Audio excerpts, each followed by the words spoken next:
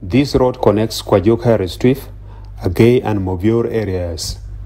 It is an important lifeline road that connects parts of western Bahr Ghazal state and other small towns in the region. Governor Engineer Manhiem Malek and UNMISS team jointly launched the commencement of its renovation on Wednesday. The officials also inspected the Maram excavation site granted to the engineers as part of speeding up the work. Addressing the media, Governor Manhiem advised the people staying alongside the road to cooperate with the engineers. Thus, as we always work together, we will be cooperating together so that we deliver services to our people. That's why you are here. So, our Minister of Roads and the entire staff of Road will also be supervising the work.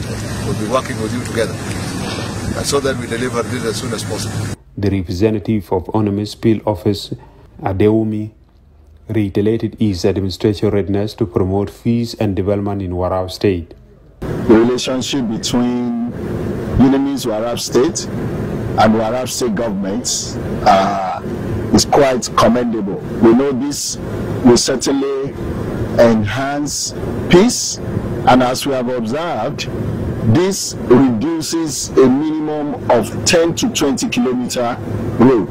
The mayor of Kuajok municipality, Akola Kolongor, applauded the support of developmental partners. As a community of Kuajok, particularly, we are happy with the activities you have given to us. Without you, we have not get this.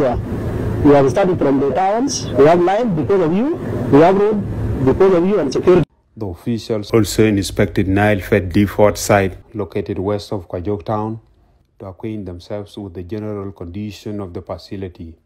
This default, if completed, would store and supply fuel to all regions and minimize costs of transportation. In several days, Governor Manhiem received a comprehensive report from a committee assigned to monitor selling of government dura across 42 farms, Kuajok municipality and cooperative centers. Speaking to SSBC, Minister of Agriculture John Deng Madut described the work as successful. The report that we have submitted, or the work that we did as a committee, was very comprehensive.